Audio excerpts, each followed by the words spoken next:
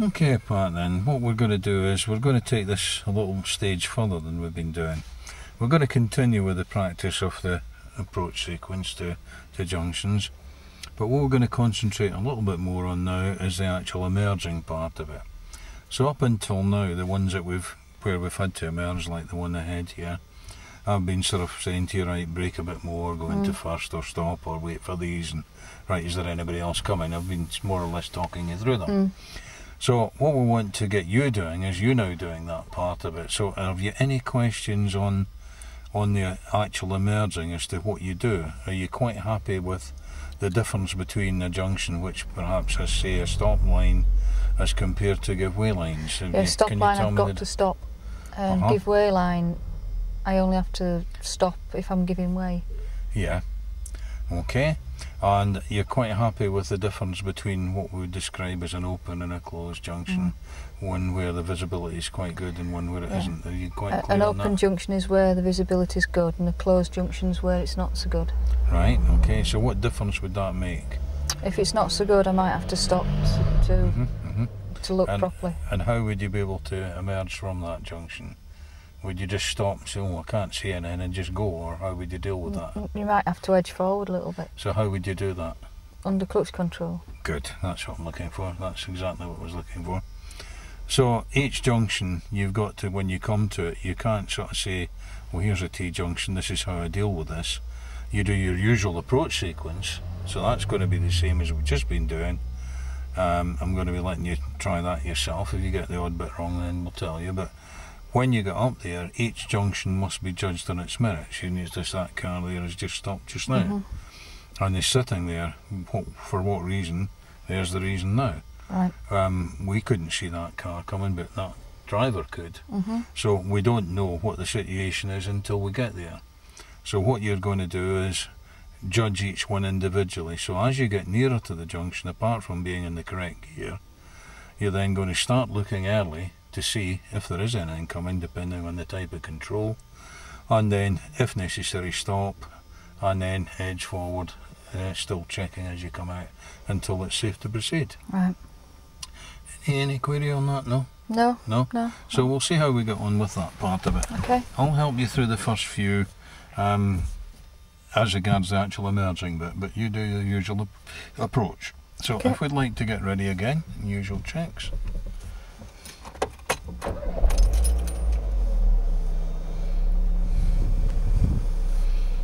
And what we're going to do first of all is, once you've moved off, we're going to turn left at this first junction. Good. Right, so we're going to turn to the left. So check your usual approach sequence. Now, start looking. Think about your gear and start looking. You're looking a little bit late. Watch this way as well. Right, okay. What you want to do is start looking. I know it's new to you, but what you've got to do is start looking before you actually get there to see what the situation is. You notice the chap who waited for us there, he was looking at us before he stopped, wasn't he? Right. You don't want to come up, stop and then look. You want to, as you're approaching, I know it's a lot to do, you've got to do that. You've got to start looking early so that you can see, can I proceed or not? Is there anybody coming? Is there anything blocking my view or whatever? And just nice and steady approaching the hazard here at the bend.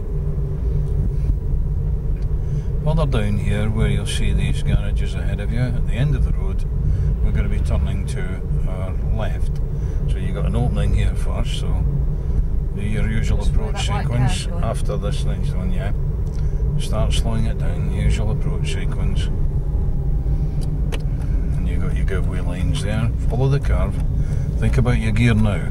No, you're not slowing it enough, and you're going to have to stop now anyhow for that car. Right, try not to look down at your controls either. Can you see? Yeah. Okay, we're going to take the next on the left, then we're going to just pull up for a second or two just to cover that point. So first left.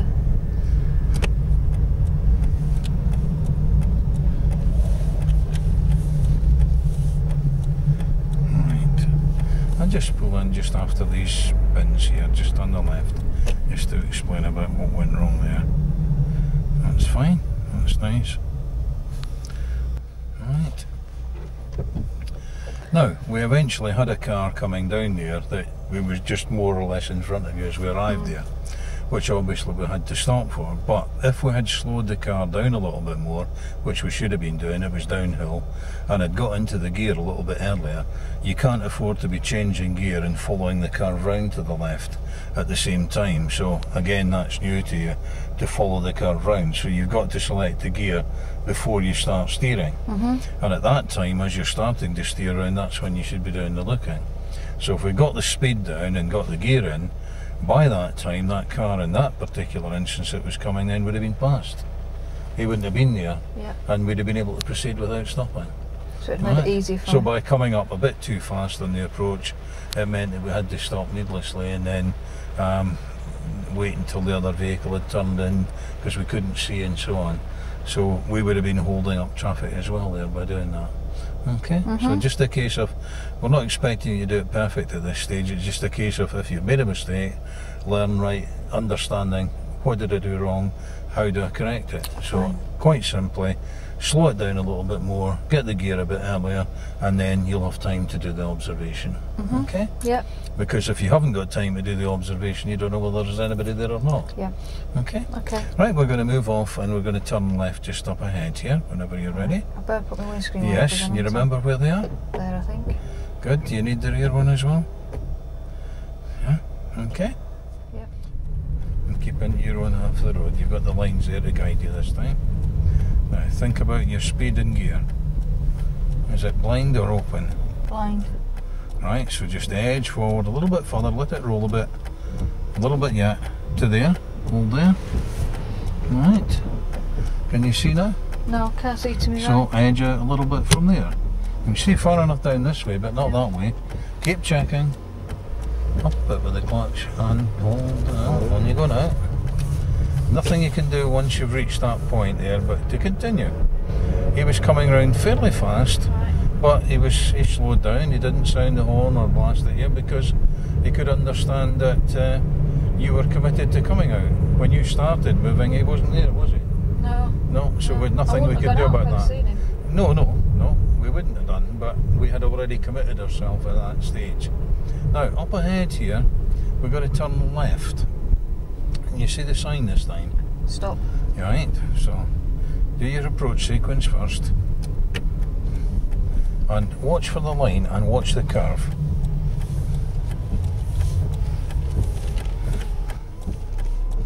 Right, now, common mistake there, as far as this one's concerned. You just want to wipe that again before we proceed, otherwise you won't see too well. Right, okay, I'll wipe this one a little bit as well. Now, can you really see far enough up the road there, past that? No. That's because we've stopped a little bit short of the line. So take your handbrake off and just edge forward about another yard. A little bit yet, stop. Now, see the difference in your view? Yeah. Can you see far enough now? I can see all the way around. Yes, but you couldn't back there. Alright, clear enough on that? Yep. Right, when it's safe we'll proceed. But watch that car coming out there as well. He's coming in, but just make sure he has come in. Alright. Okay, clear enough on that? Yep. And then down here, when we get round a bit further, we're going to be turning off to the right, but it's down a little bit yet after the bend, but just to give you advance warning. So I'm downhill again? Yes, that's the point. So nice and steady. So you see the opening down here? Yeah. So next on the right. Signalling plenty of time. Position just next to the line. Now your gear. Mirrors again. He's waiting behind you, so round we go. Then round here we're going to go to the right again. So usual approach sequence.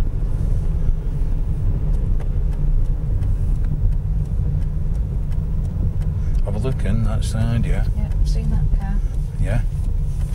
See why it's important if somebody's parked there, because anybody coming out would be on our side of the road, wouldn't they?